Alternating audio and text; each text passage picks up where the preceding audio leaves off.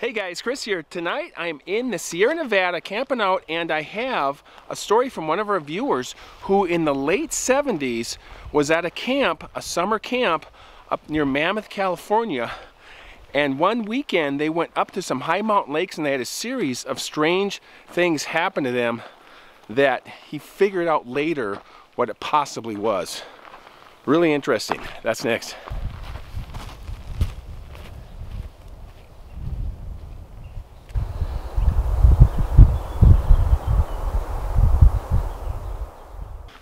Okay, the sun is going down on me really fast, so I'm gonna get my lanterns going here. Got the double lanterns tonight. This one's, there we go. Put that right over here. And for tonight's beer, we have from the Belching Beaver Brewing Company, we have Must Be the Honey Blonde. It's an ale. Must be the Honey Blonde Ale. That is a really tasty beer. It does have a little bit of a honey taste to it. And I had one of those last night, so I've already pre-tested the beer, which is not a bad idea. When you buy 6 of them, gotta test one of them at least before the show. So, all right, cheers.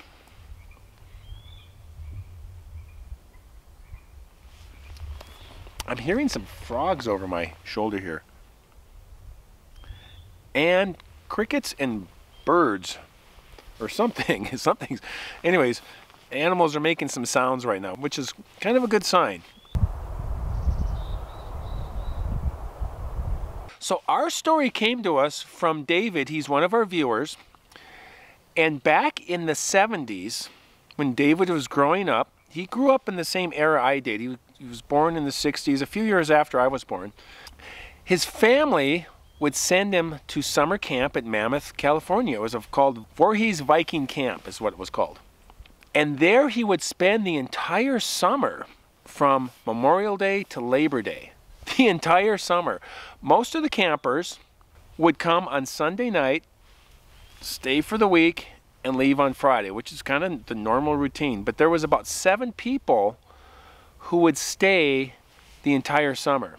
And they would go right through the weekend and spend the whole entire summer. And what they liked to do on their weekend, because there were no scheduled things with the camp, is that they would go up to this series of lakes called the Sherwin Lakes, and then up above that was called Valentine Lake. They would go up there, spend Friday and Saturday night, come back late morning, early afternoon, Sunday, and they would go fishing up there. Beautiful lakes up there, beautiful country, and it was kind of a series of small mountains, like a mountain, and then another mountain, and then this like cirque with this really long, beautiful Valentine Lake. And this is in the Inyo National Forest on the southeastern side of the Sierras, just south of me really, a couple hours. And the Inyo National Forest is 1.9 million acres on the east side of the Sierra. So this is east of Yosemite and north of Mount Whitney, which is the highest point in the lower 48 of the United States, at 14,494 feet. And the word Inyo means dwelling place of the Great Spirit in Native American. That is really interesting. So this particular weekend, they decide to go up to the lakes and do some fishing. They leave on Friday, and they go about a mile to the base of this mountain and work their way up some switchbacks, and it levels out on the first mountain, and that's where Little Sherwin Lake is. They go another mile to the base of the next mountain, a series of switchbacks zigzagging right up the mountain. It levels out again, and that is where Big Sherwin is. Go past that, another mile, and now they're on the third mountain. They're working their way up the third mountain. About halfway up the third mountain, they noticed a large tree down across the trail. big pine tree, not a dead pine tree, just a big fresh pine tree. David told me, he said that pine tree was not there the week before. They walked up to the tree, and right away they could smell this horrible stench. Just a really horrible, putrid, terrible smell in the air, somewhere right around the area. They didn't know what it was.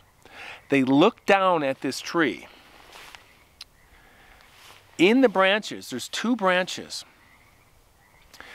Kind of in between these two branches, they see a deer. They look a little closer and they notice this deer looks like it's torn in half, just laying there in the branches, like something had just torn it in two pieces. And they thought, this is really weird. And David was like 11 years old, and he didn't really feel anything like, you know, connecting all these pieces together like it was something all related. They walk around a little bit and they all noticed some very large footprints in the dirt. Large human-like footprints. And not like it was walking through the area, but like it was kind of busy working on something right there. And David told me he realized that later, kind of figured out some things about this, and that he realized that they had obviously walked up on something that was busy with this deer. And it just left, just moments before they got there, it seemed like. He also mentioned that the stench could not have been the deer because the deer was fresh killed, and it was still warm. So the boys didn't really piece it together and figure out what was going on. The adult that was with him didn't say anything about what he thought it was. And so they left. They continued on up the mountain, finally made it to Valentine Lake.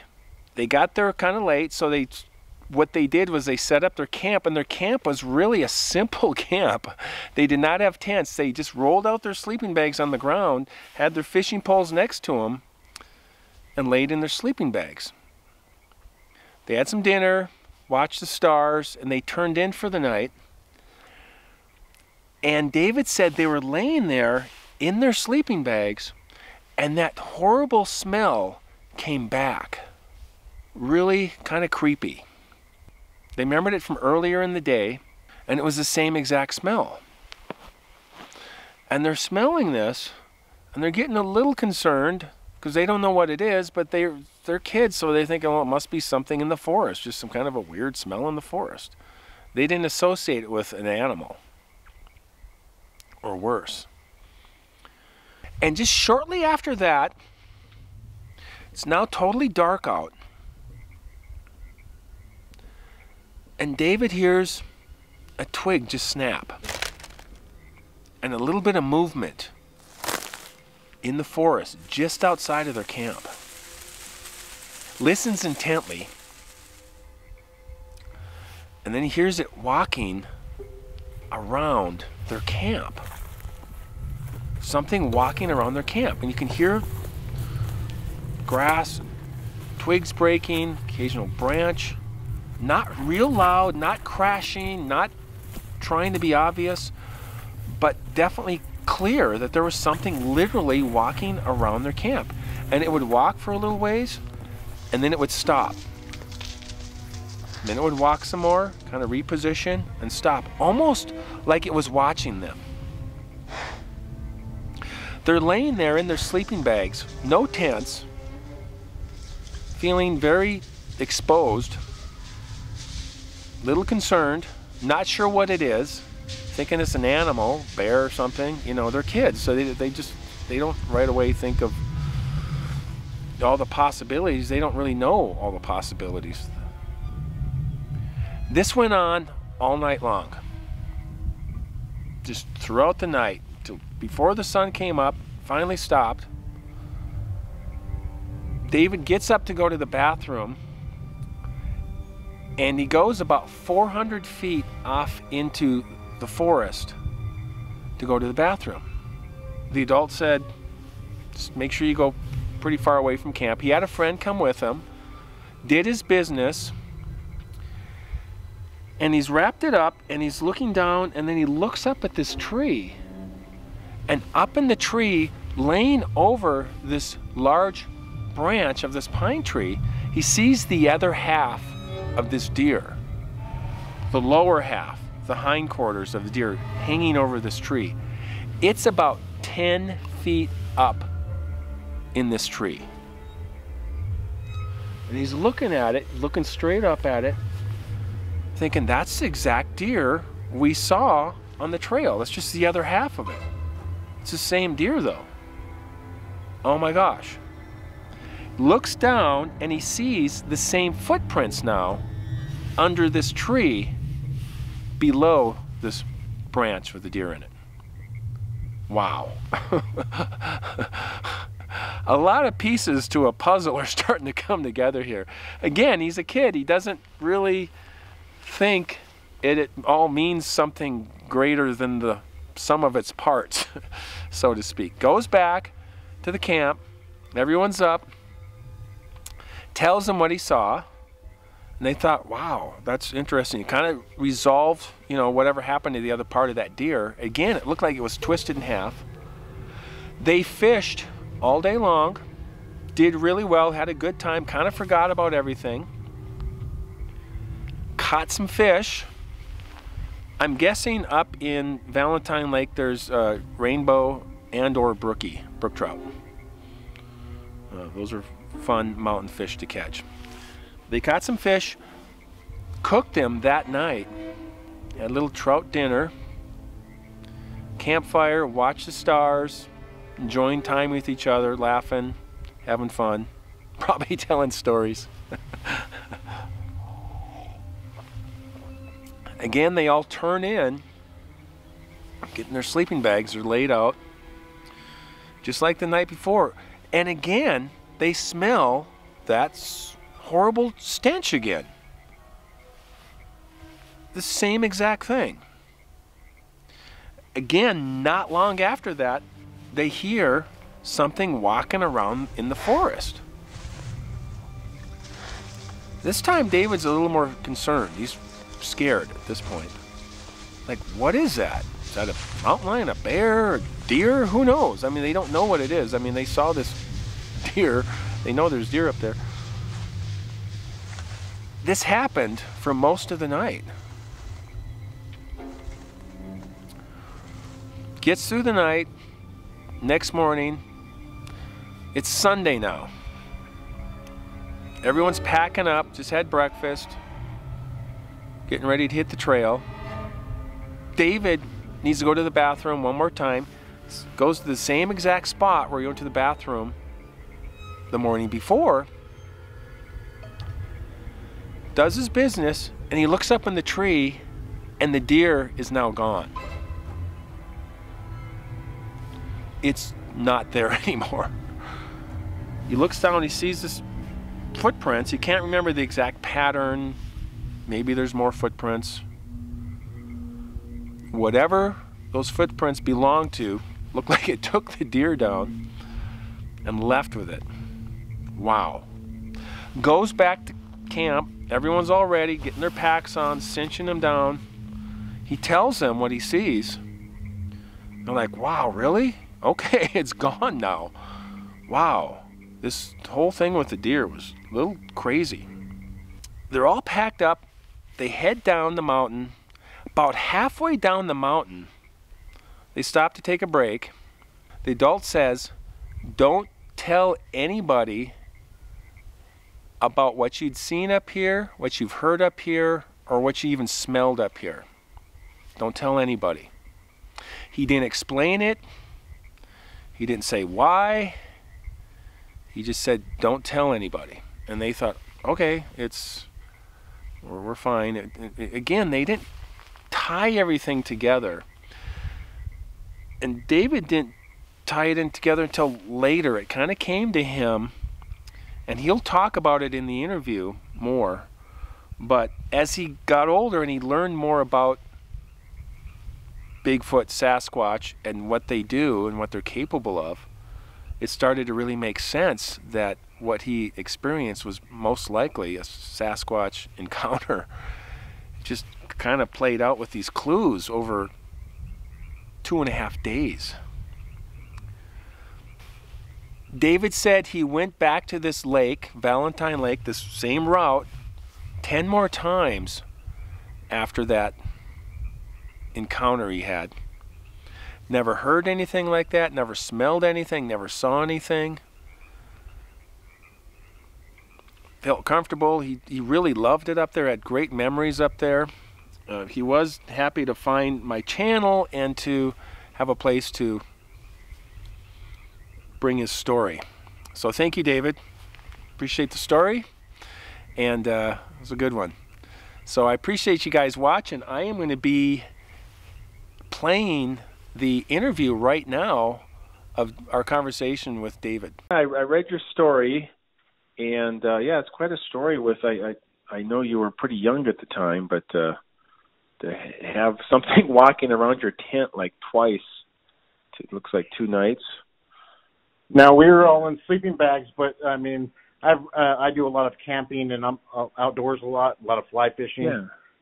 And usually bears, they just come right into your camp. So I knew it wasn't a bear. What was the difference between that and a bear? Because it sounded like it was walking around your tent, so it sounds like it was in your camp. Yeah, so the only thing we had was, I mean, we just took sleeping bags up. We didn't even use tents. Okay. Oh, you weren't even in tents. Oh, wow. So what did you hear at night when you heard something walking around in those 2 nights? Just like something heavy-footed. It would stay on the outskirts of the camp, but in the trees, kind of sandy. And there you had like 30, 40 feet from the lake up, and then it was trees.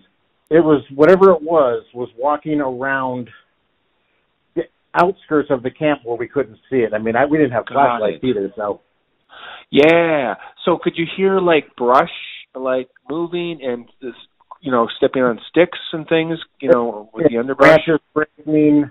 I mean, it was all weird because on the way up there, because like I said, my parents used to send us to a summer camp. Yeah, for little summer. I mean, they thought they were just getting rid of us, but we let it go. Yeah, I'm sure. Yeah. No, it's just a great area down there.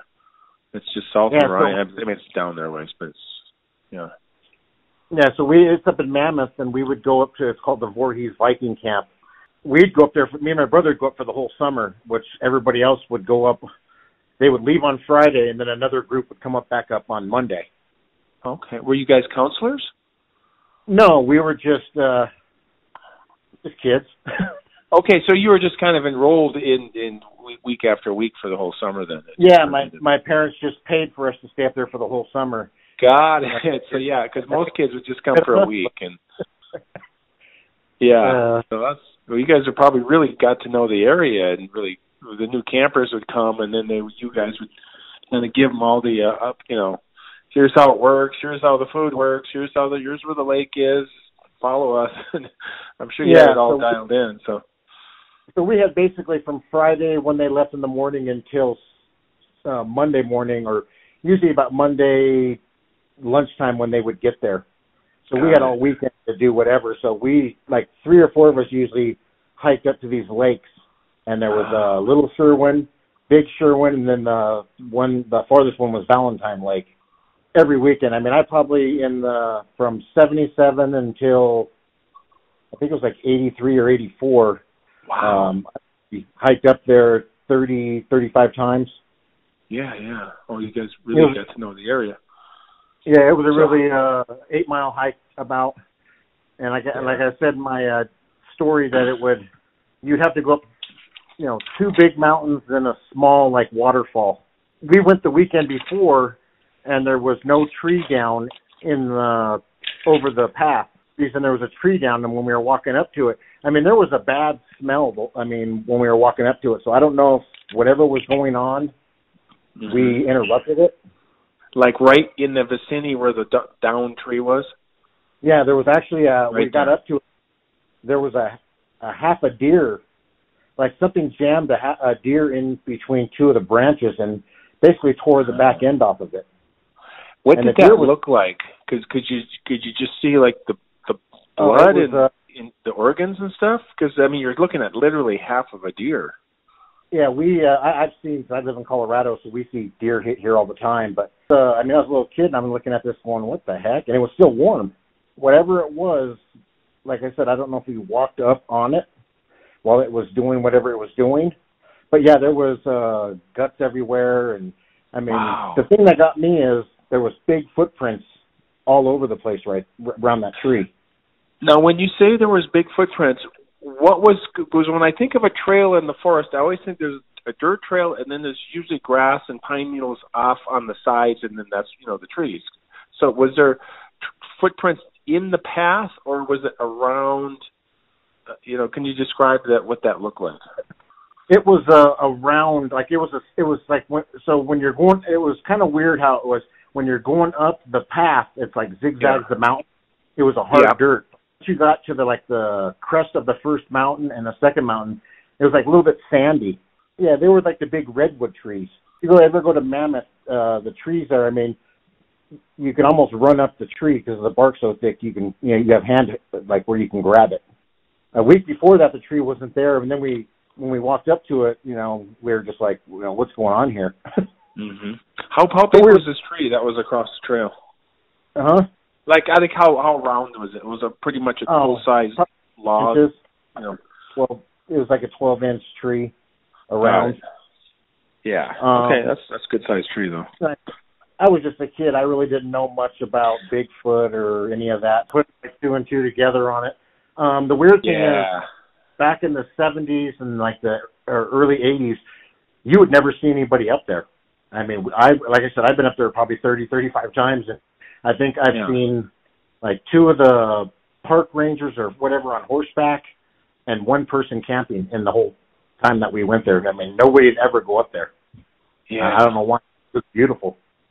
Were the footprints like just kind of like they were walking in circles and kind of working on something, or were they in a line, or what was going on with the footprints? They were just like all around the tree, like where the deer was. They were like on the trail, so I don't know really what happened before we got there. Like I said, of course. I've worked in sewer plants, like my jobs, and I've been to dumps. I've never smelled anything like this. I mean, it was bad. Yeah. Oh my gosh. It was probably right there somewhere. Like I think we walked up on something and it heard us coming, so it took off and took whatever it could. Yeah. Not thinking anything of it, we all looked at it, said, just talked about it a little bit. There was 3 minors and then 1 adult. So we went up to the lake and we started. I don't know if this thing, whatever it was, followed us or what it was, but we got up there, we put our sleeping bags out, we were getting ready on that Friday to go fishing, and all of a sudden that smell was back, and we were like, what's going on? What's the smell? Yeah. When you smelled the smell up at the camp, like you just described, was it evening, nighttime, daytime? What time was it? It was, I would say by the time we got there, it was probably 4-ish. And you smelled the smell around that time? Yeah, we smelled it before that, probably another hour before we got to the lake. So we got up to the lake, we put our stuff out, we went and we started fishing, and then we started smelling it. We didn't hear anything at the time. Yeah. We just started smelling it. So that night we ate some of the fish that we caught, went to bed, and that's when we started smelling it again, and that's when we started hearing something like walking around. It was weird because it would walk and it would stop. And then all of a sudden you would hear it like something running, and it would stop. Like it was trying to find a good vantage point to check out what was going on. Wow. We put our fire and stuff out, so like I said, we didn't even have flashlights. Yeah, and you're in your sleeping bags, and you're under the stars, it sounded like. And then did the other kids hear this too? Yes, all of them did. Okay. I mean, even both. Was it pretty scary then? I mean, it sounds scary to me. I think one of the kids probably went to the bathroom in a sleeping bag. Okay. Yeah, so you guys were all pretty intently listening to this and pretty anxious about the whole situation. And did the counselor or did the adult say anything? He didn't tell us anything until we were leaving Sunday. So the weird thing is, when we woke up Saturday morning, they always tell you don't go to the bathroom close to your camp. So we would walk 100 yards or whatever, 300, whatever, 100 feet or whatever away. And so me and the one kid walked to go to the bathroom, and we walked up to this tree, and I looked down when I'm going to the bathroom. I'm like, what the? There's those footprints again. Yeah. And the other kid that was with me looked up. He said, look at that. And I look, and there's that half a deer was about 9, 10 feet up into the tree. Wow. How was it positioned in the tree? I mean, what kind of tree, and then how was it positioned? Like, how was it draped? Or it was a redwood, like one of those big redwoods. Oh, okay. Hanging off of a branch, like something just threw it up there. Okay, so kind of this half a deer, so he's like over both sides of the branch then. Yeah, and I mean, like I said, I've ran into a lot of bears, and most of the time they're not going to walk around the perimeter of your camp. They're just going to come in. I mean, I've had them basically scoop my cooler off the back of my truck and start eating in front of us. Yeah. They're not too concerned about concealment or anything. They're just trying to test you and see how much they can get, even if you're right there. It's like, you know what? If we can just grab the cooler while you're sitting there, that's fine. But yeah, well, that's really interesting with the deer in the tree. What half of the deer was in the tree? That was the back part of it, like the back part. Okay. Legs. Yeah, and I don't know. It was just weird. The whole thing was just weird. We were, like I said, we were little kids. We didn't even know what was going on. We didn't hear anything that day, or I don't think we really even smelled anything that day, and went fishing all day, ate dinner, and then that night again, it started up again. Walking around, we started smelling it again. The next morning we woke up, walked over to the tree, the deer was gone. Did you notice more tracks below the tree? Yeah, there was more tracks.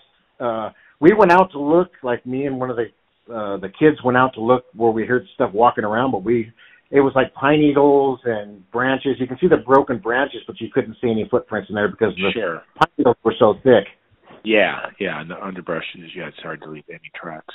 Wow, that's really fascinating with the deer. So it came back and got. I don't think it ever left. Yeah, it sounded like he came back to the tree, but yeah, he was probably waiting to see what kind of breakfast you guys were gonna have. Pancakes or something. That's crazy. So now you guys are wrapping it up, and what did the adult say to you guys about the situation before you left? So we were on our way. We cleaned up everything, put our stuff together. We started walking down. We got almost to where that deer and the tree was, where the deer was, and that was still there when we walked by. And he told us not to tell. He basically said, "Don't tell anybody about anything you heard, or if you've seen anything, or the smell." He goes, "Just don't say nothing to anybody." And wow. I was just like, okay. I mean, he's an adult. You're supposed to listen to him. Sure. And he didn't explain anything why, or even your parents? Because he was about 40 years old, I think. His name was Dave Thompson. And he was 40 years old, and I think he knew what was going on. Yeah. He just didn't want us to be scared or anything, so I don't know. Yeah, and then probably draw ridicule or attention to something that you're not even quite sure of, we saw giant footprints and we heard something walking around. Like, oh, really? Who was the guy you were with? What did he tell you? Did he tell you a scary story or something? But yeah, he probably just didn't want any feedback from the parents that was negative, and who knows what, especially back in the 70s.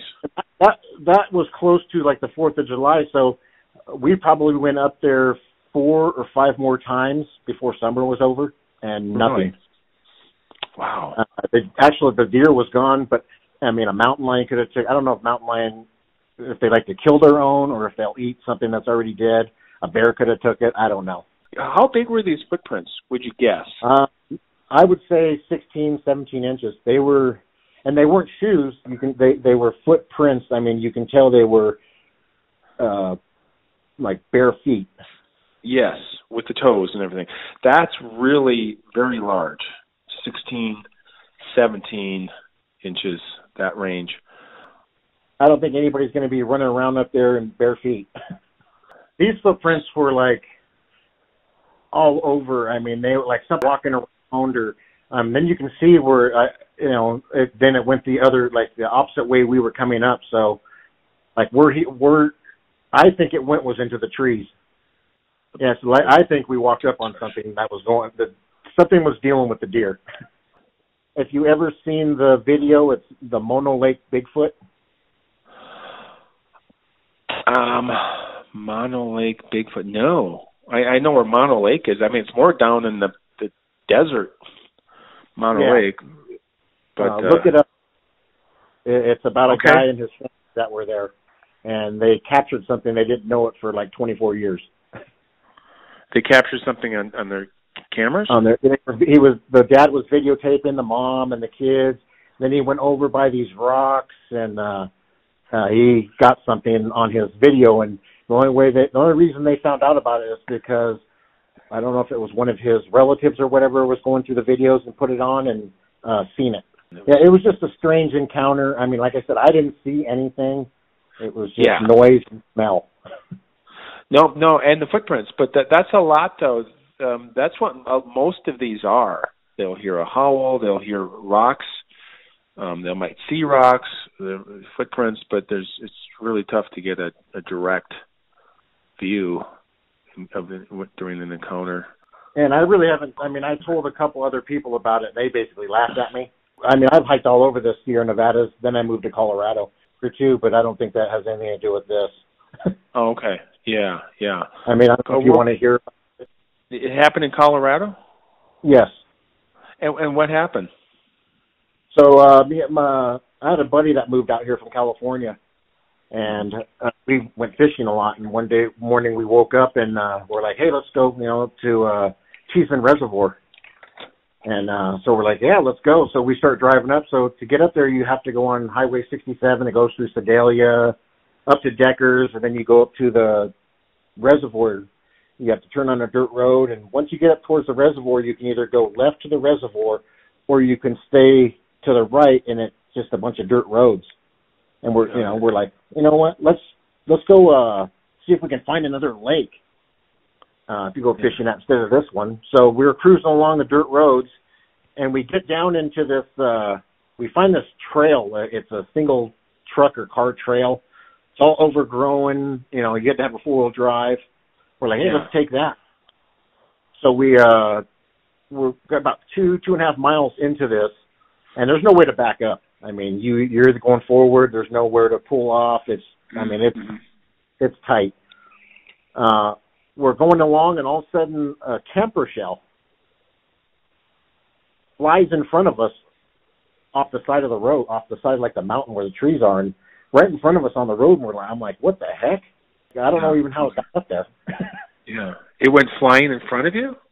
It was like, I don't know if it was pushed or what, but it landed in front of us on the road, and I'm sitting here looking at it going, what in the heck? And I'm telling my buddy, hey, get out and help me move this thing so we can keep going. I thought maybe it was like it just fell. It was sitting up there and it slid off, or he wouldn't get out of the truck.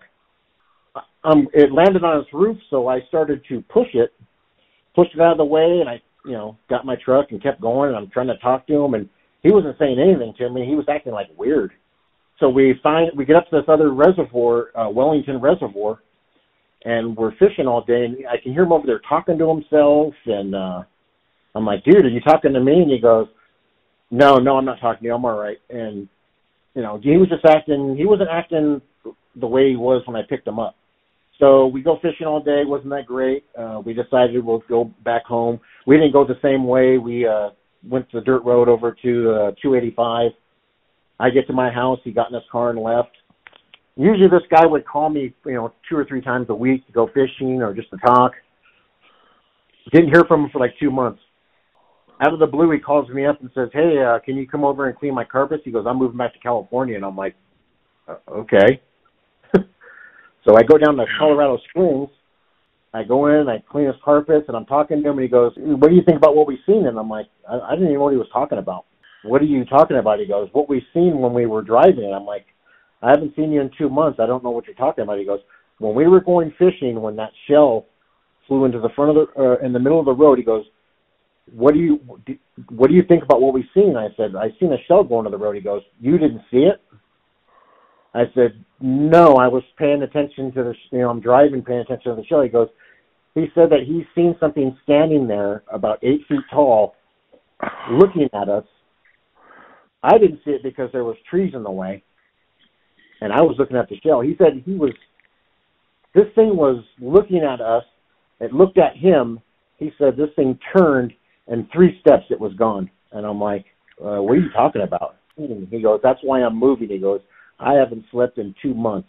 And I'm like, "Well, I didn't see anything, dude. I didn't smell anything." He goes, I said, "You should have said something when we were there. I mean, I had a camera." Yeah, he basically moved out of Colorado back to California because of it. Wow. Because he's only been in the mountains. I mean, he used to go a lot into the mountains. He says he's only been in the mountains like 3 times, and that's to go snowboarding at a ski resort. Oh, for camping, or I'm like, why do I miss everything? So, well, you were right there, but you were driving, and so, yeah, you got to focus on the driving, and it's a 1-lane road, and then something flies in front of you. But he was the passenger, so you probably, was it on the passenger side window, like he just turned his head to the right? And yeah, he said when he looked up to see where it came from, there was something in between, like 2 trees looking at him, or looking at us, and it looked at him. He said then the thing just 3 steps, it was gone. Okay, that was really good.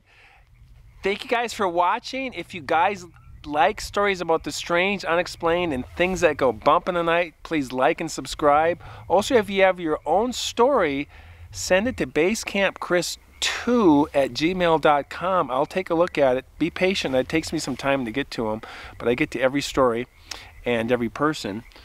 And thanks again for watching. I appreciate the comments and our community that we have here. Looking forward to a great summer coming up and a lot of things planned. So we'll see you guys on the next one. As always, keep hiking.